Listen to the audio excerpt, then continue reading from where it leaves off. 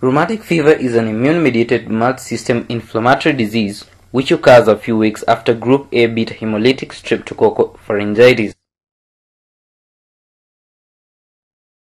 This rheumatic fever rarely also occurs with streptococcal infections at other sites such as the skin. It is principally a disease of childhood with a median age of 10 years, although it can also occur in adults. In the pathophysiology, rheumatic fever develops in children and adolescents following pharyngitis with group A beta hemolytic streptococcus such as Streptococcus pyogenes. Group A Streptococcus M proteins share epitopes or antigenic determinant sites which are recognized by antibodies with proteins found in the synovium, heart muscles, skin, central nervous system, and the heart valves. These antibodies, which are directed against the M protein of certain strains of Streptococcus, they cross-react with the glycoprotein antigens in the heart, joints, skin, and central nervous system to produce an immune response automatically through a phenomenon called as molecular mimicry. This leads to an autoimmune response. Genetic host risk factors include the D817 B-cell antigen and class II histocompatibility antigens. The organisms attach to the epithelial cells of the upper respiratory tract and produce a battery of enzymes allowing them to damage and invade the human tissues. Group A Streptococcus elaborates the cytolysis toxins streptolysine S and streptolysine O, and of these, streptolysine O induces persistently high antibody titers which provide a useful marker of group A streptococcal infection and it is non-suppurative complications. After an incubation period of 2 to 4 days, the invading organisms elicit an acute inflammatory response with 3 to 5 days of sore throat, fever, malaise, headache, and elevated leukocyte count.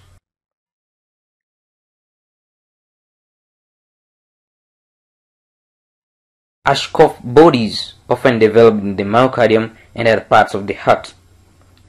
And the fibrinous non-specific pericarditis, sometimes with pleural effusion, occurs in patients with endocardial inflammation and usually subside without any permanent damage to these patients. In the signs and symptoms, acute interstitial valvulitis may cause valvular edema. If left untreated, valve thickening, fusion and retraction of other destruction of leaflets and cusp may result, leading to stenosis or valvular insufficiency. Similarly, the chorda tendinea can shorten, thicken, or fuse, adding to regurgitation of damaged valves or causing regurgitation of otherwise unaffected valves. In the skin, there are subcutaneous nodules appearing indistinguishable from those of rheumatoid arthritis, but biopsy will show features of Ashkoff bodies.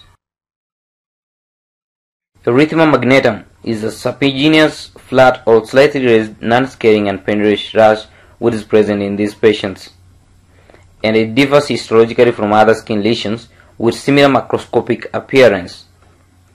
We have purpura, erythema chronicum migrans, and erythema multiforme, and perivascular neutrophilic and mononuclear infiltrates of the dermis can also occur.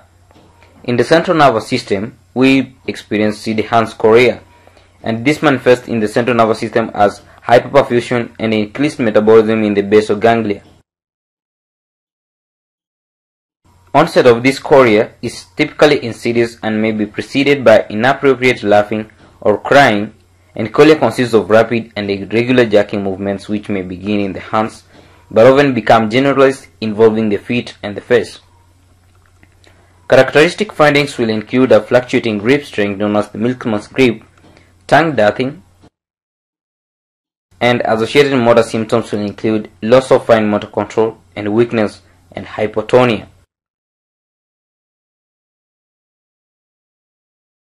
An initial episode of symptoms occurs typically about 2 to 4 weeks after streptococcal infection. In joints, we have migratory polyarthritis, which is the most common manifestation and often accompanied by fever.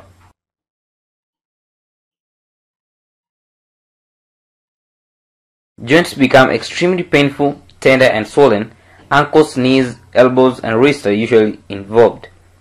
Arthralgia-like symptoms usually subside within 2 weeks. In the heart, we have carditis occurring alone or in combination with pericardial rub, murmurs, cardiac enlargement, or heart failure. Patients may have high fevers, sharp chest pain, or both. And murmurs are common and although usually evident early and often persist indefinitely. Heart failure, which is caused by a combination of carditis and valvular dysfunction, may cause dyspnea without rallies, nausea and vomiting, and right upper quadrant or epigastric ache, and hacking non-productive cough. Diagnosis of first episode of acute rheumatic fever is based on the modified Jones criteria, whereby we need 2 major criteria or 1 major and 2 minor criteria, along the evidence of preceding gas infection. CD-Hans scoring alone without minor criteria fulfills diagnostic criteria if other causes of movement disorders are ruled out.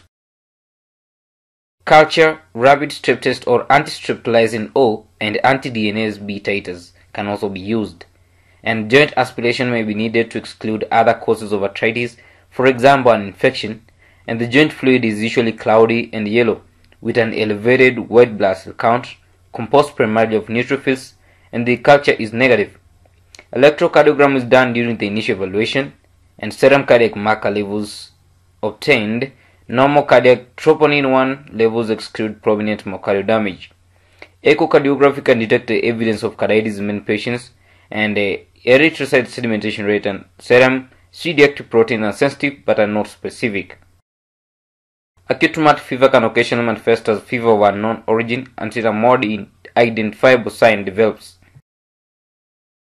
In the Jones criteria, the major diagnostic criteria includes carditis, polyarthritis, CD-Hans scoria, subcutaneous nodules, and erythema marginatum, while in the minor diagnostic criteria we have fever, arthralgia, prolonged PR interval, and acute phase reactance suggests increased ESR and presence of C-reactive proteins and leukocytosis.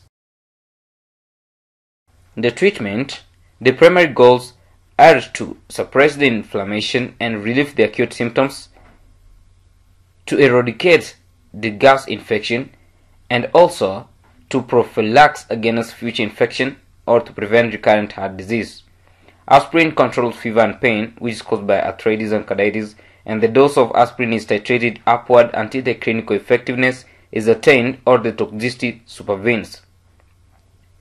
If a therapeutic effect has not occurred after the 4th day, which is sometimes the cause of carditis, or arthritis is severe, non-steroidal anti-inflammatory drugs should be abandoned in favor of corticosteroid, preferably prednisone. If inflammation is not suppressed after 2 days, intravenous corticosteroids, pulse of methylprednisone succinate may be given.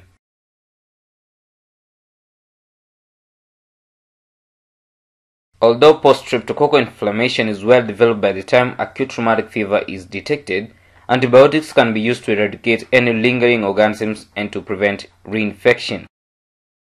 Antibiotic prophylaxis will include anti-streptococcal prophylaxis, and this should be maintained continuously after the initial episode of acute rheumatic fever to prevent any recurrences.